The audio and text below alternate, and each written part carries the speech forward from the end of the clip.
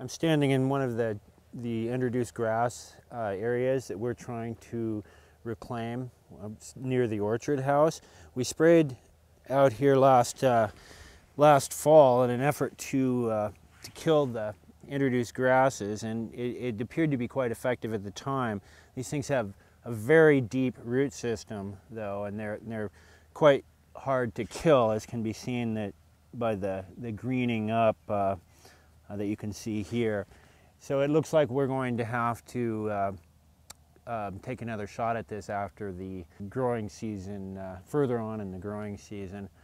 We did a great job with the annual species in here, which were dominant, but these introduced grasses, as others have seen, are very difficult to kill and will probably require at least 2 passes with herbicides for complete elimination. So we started seeding the north center pivot last week. We changed the design a little bit for a couple of different reasons. First of all, we want to move the wildlife feed crop up onto the hill over here from where it was previously on the southern end of the pivot. So now we have the whole center pivot area divided up into 8 different areas. The old wheat area, which we're going to replant with native grasses. The new feedlot area or feed crop area up on the hill near the clubhouse, and then 6 different 9-acre areas in the remainder. The grass area, and I say grass area because I was reluctant to put any forbs or shrubs in there, because we're expecting there to be some very severe competition from the wheat crop from last year. So we know that from our experience on replanting the grass plantation in the wheel line, we know that we can plant blue bunch wheatgrass, slender wheatgrass, and basin wild rye in the presence of some fairly stiff wheat competition, as long as we mow it. So those are the 3 species we put in there for now. And so, but once again, there's going to be potentially even stronger wheat competition out there than we had in the under the wheel line. So it's still a little bit iffy. I do think it'll go, though. Our new food crop area is up on the hill up there, and that's a wedge-shaped area of 28 acres. It should be quite visible from the clubhouse and more central in the property. So potentially it will draw wildlife more towards the interior of the property and away from the edges where hunters and other dangers would be present. So the drill has received numerous modifications in its time in Minnesota. One thing that we have new are these imprinter wheels. And so instead of drilling the seed down into the soil, which is required for most of our grasses and a number of forbs as well as some shrubs, the seeds are just dropped on the surface. The imprinter wheel then goes over and lightly presses them into the soil surface. Yeah, and so the 6 remaining areas that weren't a wheat crop last year or will be a wheat crop this year consist of 9-acre segments. And so we're putting in different seed mixtures in each 9-acre segment. And the idea here is that it's actually a very complex design.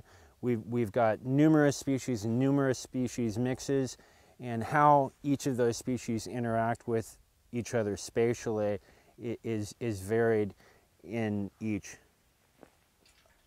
mix. So we have each big seed bin has a different species mix. There's five bins that have just grass species, and once again, each 9-acre segment has a different mix. And then 3 of the bins have forb and grass mixes, forb, shrub, and grass mixes.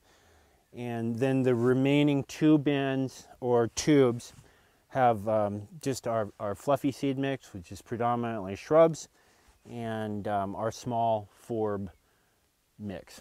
A lot of rice hulls. We have a lot of different size seeds, so we need to put something in them so that the smaller seeds don't just settle out.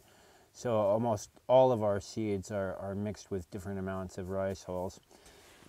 So these have an agitator wheel, and then what's called a picker wheel. So it actually physically grabs the seeds and drops them down the tube. Here's our small seed bin. And these guys, the seeds being small, we can load a lot of seeds in there. So just these bins hold enough to do all 6 9-acre segments. And these are, Alice is the fluffy mixed broadcast seeded and then imprinted with the imprinter wheels.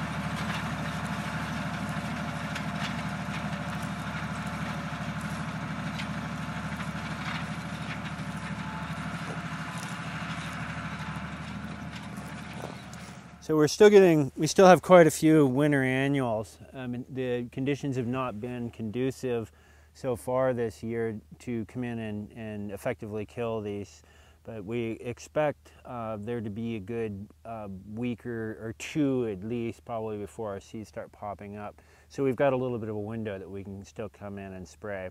So we're tentatively set, if weather conditions are favorable, to come in and spray next Monday, which is 4 days away. And that's a go if it doesn't rain and conditions are above 45 degrees, which we've had fairly consistently the last week or so. We're going to have trouble. Our winter annuals will be a problem, and we just purchased a mower to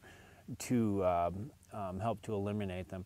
We want to get as many of them initially as we possibly can to minimize that the amount that will have to be mowed down. Now we're in the grass plantation. We sprayed this last fall with a pre-emergent herbicide to try to eliminate any winter annuals that may establish out here, and it looks like we were hugely successful. You can see that our seeded grasses are doing quite well, but in all the interspaces there's almost nothing growing. And as you can see, there was substantial forb and other invasive annual cover last year, which this appears to have nipped in the bud. So potentially we could have a really nice clean seeding environment to take the drill and to put whatever we want to mix up with these the 3 single species that we planted out here previously. All right, so this is our composter that we bought to mix up our seeds. We've got 2 different mixes that go into the seed drill. One is straight up grass seed, and another compartment is going to hold a mixture of grass and native forbs. And so what we do is we want to make sure that as the seeds are going into the center pivot area, that they're going to be spread out evenly. And the seeds are different sizes, so there's really big bitterbrush seeds, and there's really tiny flax seed. So what we want to do is make sure that we mix it well enough so when it's coming out of the drill, it's going to be coming out at the same rate. And so what we do is we've got our mixes of seed measured out, and then we'll dump them into this composter. mix it around, and we're going to need to add rice hulls to the forb and grass mixes. And the rice hulls kind of act like a little cup, and they hold the smaller seeds and keep them from just staying at the top of the bin, where and they'll make the seed mix more even. And so we'll just mix that around. And once it's done, the seed mix is going to go into these bins over here, and those bins are going to be transferred straight into the seed drill compartments. Okay, so we put quite a large amount of seed into cold strat for a few months over the winter, and we just recently took that seed out, and we're currently planting that out into the center pivot area. What we want to make sure of is the germination percentage of the seeds that are going out.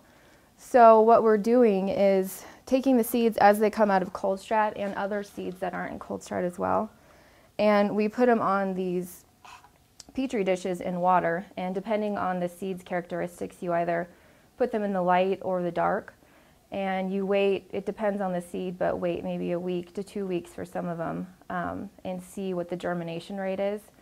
And what you can do is just count them on the plate as they germinate.